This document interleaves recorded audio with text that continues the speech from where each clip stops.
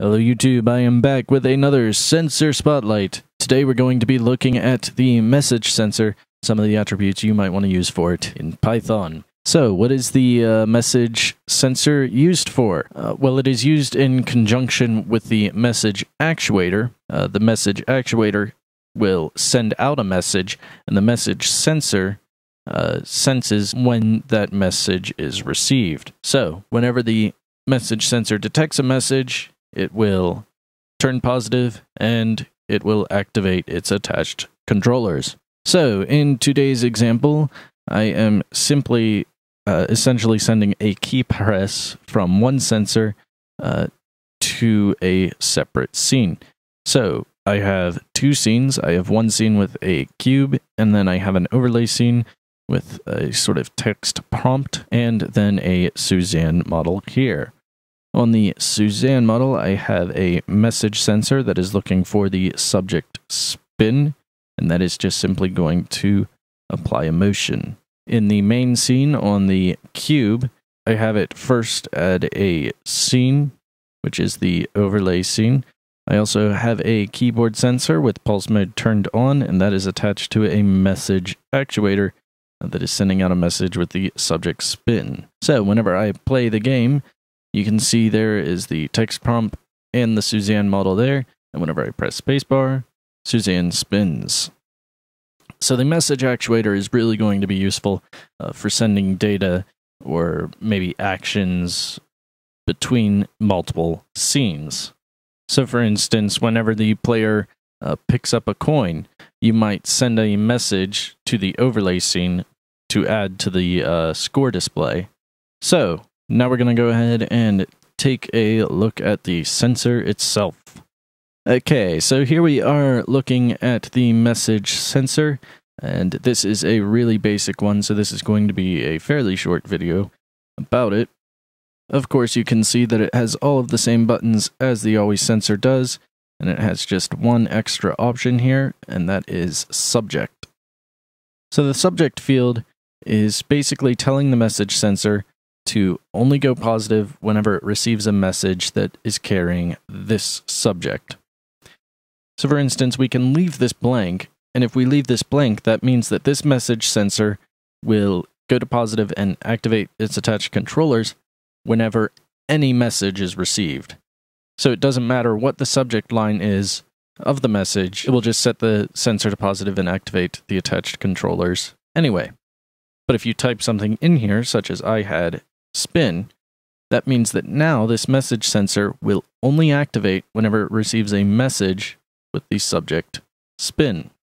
And on the message actuator, this needs to match up with the subject field on the actuator, which means that all of the spelling and capitalization has to be exactly the same. So you can see I have spin here, I have spin here. Okay, and so that's a look at the sensor itself. So now we're going to hop over into Python and look at some of the multiple attributes you might want to use for it over there. Okay, so here we are in Python, and you can see that we get the sensor the same way as all of the others. We only have one configuration attribute, and that is subject. And this is exactly the same as entering a subject in that subject field. This will either return or it will take a string. So here you can see I am assigning the subject that the sensor is looking for, and I am setting it to look for the message hello world. Moving on, we have the status attributes, the first of which is subjects. And this will return all of the subjects that this sensor has received. So next we have bodies.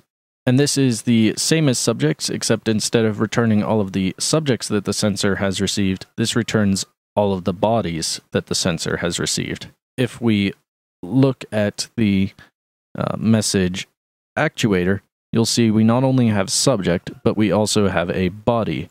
So we can put in text or other information in the body field.